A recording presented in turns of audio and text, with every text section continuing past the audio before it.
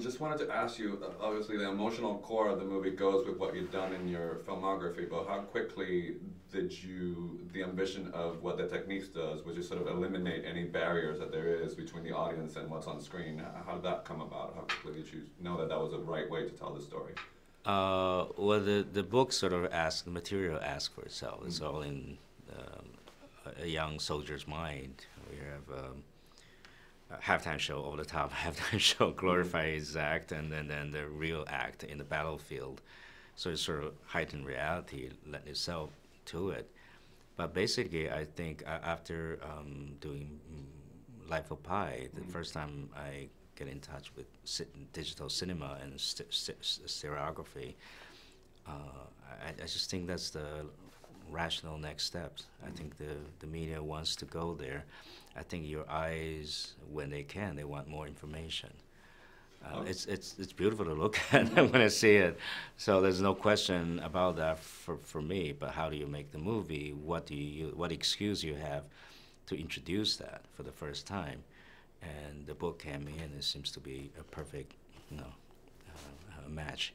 Did you have to adjust the way those scenes where just the actors and the close up, because it's sort of it gives a level of intimacy that we're not used to in terms of, so did that mean adjusting in your directing or how the actors, or how did that reflect in your dynamic with them? But everybody has to adjust, including the audience. The second time you see the movie, you're a bit different. Or the second movie, the third movie, you get more used to it. You know, when movie was introduced, when they show a train coming at you, people duck, and then it's different. So I think that there'll be time like that with this media, but for us, the first one to get into it is quite difficult. Not only actors, how do we light it, how do we deal with makeup and all that. It's very challenging. Acting wise, if you just go with natural, subtle, then it'll be boring. It's not enough. You have to add the complexity and liveliness, and sometimes even distraction to keep them look alive, like a real person. So that's quite a challenge. That's somewhat new to us.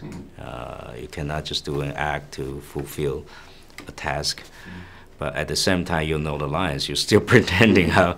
And it's a chemistry between what the actors are willing to give after I suggest some different thoughts, and then how they capture, how the filmmaking capture them. But we're trying. We tried. You succeeded in this, I think.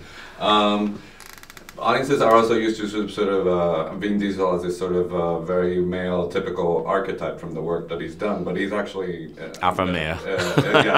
But he's very sensitive as an artist, and I think this character sort of captures that. Did he willingly go to expose? You don't always get a soldier telling his battalion "I love you" just before going to the battle. So I just wonder if he was willing to go there, or how was working that angle with him. Oh, he's over-enthusiastic. You cannot stop him talking philosophy. From the time I pick up a phone, call him for the first time, inviting him. And on the set, that's all I want to talk is philosophy. Yeah, he's very enthusiastic. The thing to watch is naturally Vin Diesel thing, and he doesn't have to do anything. So sometimes occasion reminding him of that. He has a lot to offer, to give, and is very willing to. In the book, he's described as Buddha meets Rambo. So that's a perfect description. That's kind of it fits in perfectly. Another actor we're interested in because he's a local boy from Puerto Rico, Ishmael. I heard that he was in a rank, but after going through the boot camp, he kind of went up a little bit. How do you see him going forward as an actor?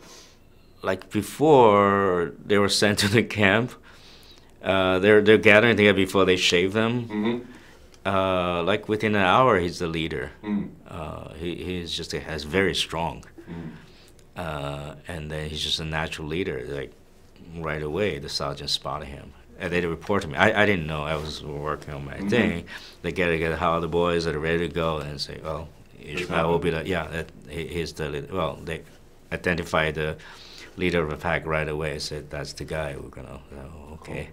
So if you could take any other movie from your filmography and apply this technique to sort of make it again, would there be any film? No.